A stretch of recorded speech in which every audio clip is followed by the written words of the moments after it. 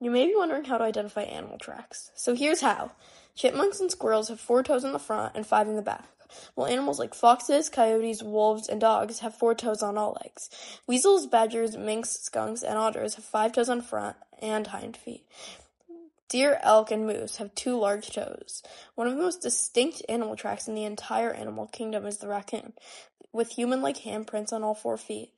Other ways to do this without simply knowing what's what are measurements. You can measure the difference between front and hind feet, because most mammals have larger front than hind feet.